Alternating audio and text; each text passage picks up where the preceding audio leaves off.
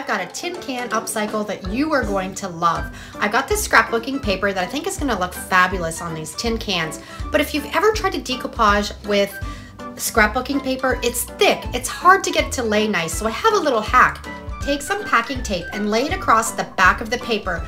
Use a credit card and press that tape firmly into that paper, and then really carefully peel the paper away, and you'll see you're taking that layer of paper off that's going to make it thinner and easier to decoupage with.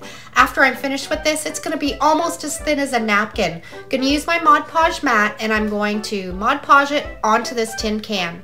I like working in sections, putting some on the top and then underneath until I've covered the whole can. Aren't these just adorable? I'm going to drill a hole in the back because I'm going to put this on my pegboard in my crafting room to hold some crafting supplies. What do you think? Quick and easy upcycle.